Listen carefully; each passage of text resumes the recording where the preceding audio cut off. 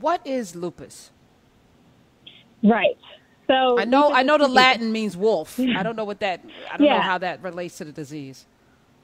Yeah. So lupus is an autoimmune condition. So I tell people all the time, we all have immune systems. They protect us against viruses. They protect us against bacteria. But when you have lupus, your immune system becomes active against yourself. So your own healthy tissues become a target for your immune system. So it ends up being a little confusing. There are lots of different symptoms of lupus because your immune system is carried through your blood. So white blood cells are the immune system cells. So anywhere your blood can go, lupus can go.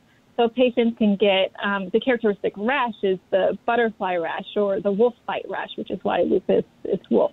But you can get rashes, you can get joint pains, you can get involvement of your kidneys, your lungs, your heart, your brain.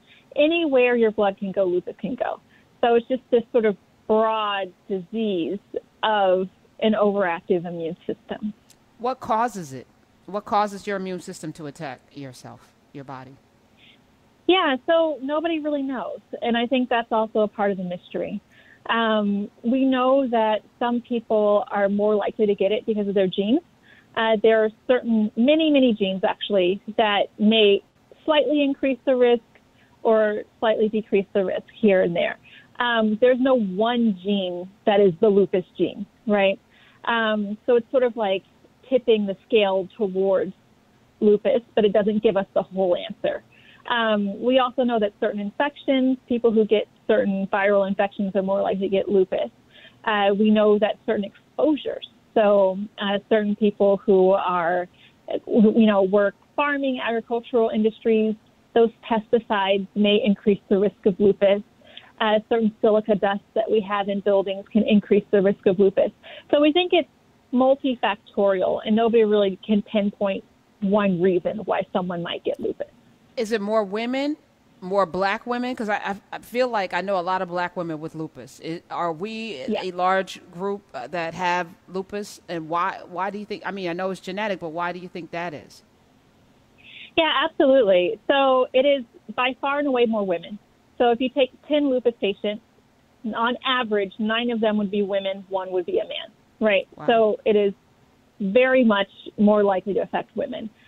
It's much more likely to affect black women and women of color.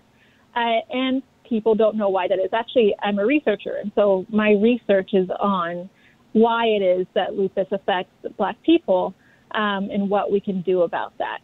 But for every one white woman with lupus, there are 3 to 4 black women with lupus. Wow. Yeah. Wow. And we don't make up that large of a population in America, so. We do not. Yeah. 866-801-8255. And as I'm thinking, when I got the diagnosis that I had lupus, I rejected it because I feel fine. I felt fine. I had a spot on my head that was red, and then it lost hair, and I was like, what the freak is this? And she was like, oh, that's lupus. And I was like, no, it's not. And what's the difference between discoid lupus? I think Seal had discoid lupus on his face. Did he? I think, yeah. What is the difference? That's controversial, but it is. People say that. Yeah. So it's important to realize that there's systemic lupus, which is the lupus that affects the skin and joints and internal organs, and so you have to have in order to have systemic lupus, you have to have multiple body parts that are affected. So there are 11 different criteria. You have to have at least 4 of them, and then blood tests that are suggestive of lupus. Now, some people just get the skin disease. So some people get discoid lupus or certain rashes that go along with lupus. And those people don't necessarily get the systemic disease. A small fraction of them go on to develop the full disease, about 10% or so. But the rest of them actually just have the skin findings, and that's it. So treatment, I started reading because, that's what I'm going to do. I don't listen to doctors. I know it's bad, but I'm like, okay, you might have gone to school, but I don't think you're, So I went, and I was like autoimmune, gut, your gut. So you got to make sure your biomes, you know, so I started doing that, probiotics. I started doubling down on that. And then I went to a holistic person who was like, well, if you have eczema, that's autoimmune, and autoimmune usually comes in groups. So the Discoid, the eczema, okay, fix your gut. And that's what I focused on. Is that a good method to? Well, I would say that, you know, there are two categories of how you take care of yourself. You know, there's dealing with illness and promoting wellness.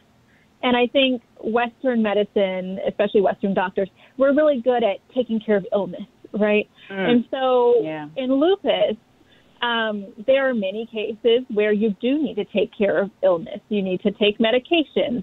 Depending on the different manifestations, you may need chemotherapy. So I think there are ways in which it's important to take care of the illness. And I always encourage my patients, you know, the other thing about lupus that makes it a challenge is that it comes and goes. In a certain year, a lupus patient may have 2 or 3 episodes where it's very bad, and the rest of the time they feel fine. And so it's really hard to convince my patients that they should be continuing to take these medications when they're saying, hey, I feel good. You know, I prayed it away, like this is gone and I'm fine, right? But it's also a very tenacious disease. It's something that's, you know, if it's come once, it can come again. And the more times that we allow it flare up, the more it can injure the body and the less length of healthy life that a patient will have. So I do encourage patients who have lupus to continue their medications. That said, wellness is also incredibly, incredibly important in lupus. We know that poor diet, poor sleep, you know, not taking care of yourself, stress, all of these things can cause lupus to flare.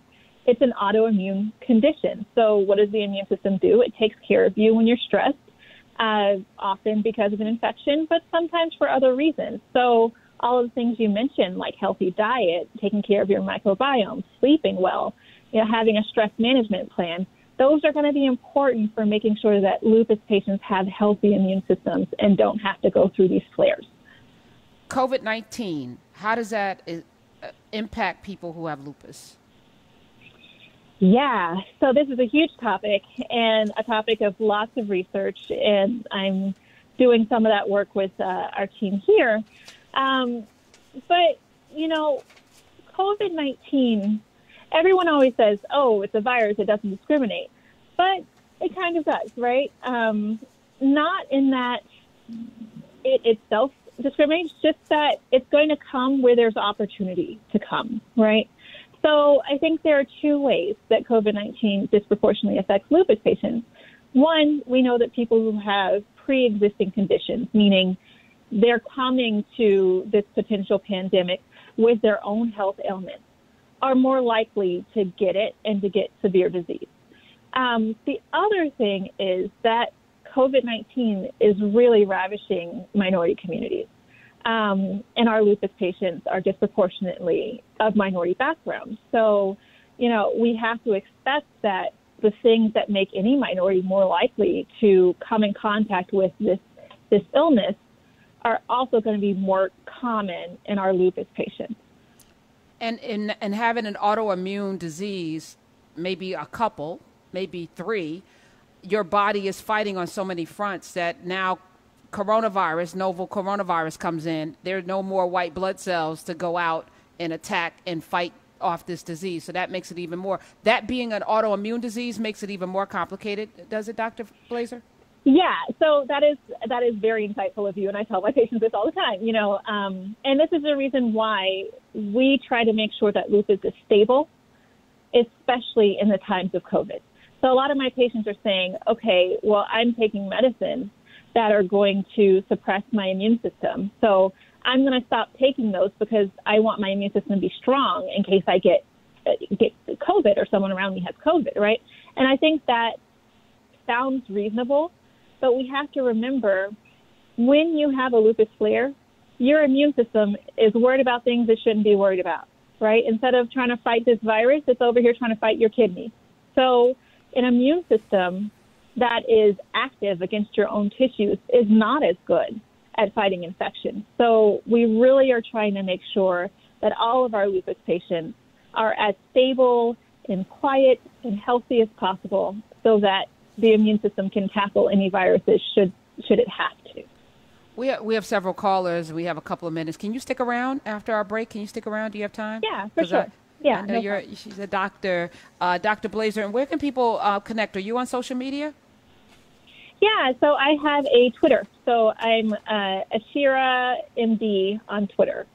Ashira, ASHIRA. Yes, _MD. _MD, because she's a doctor. Dr. Blazer is here.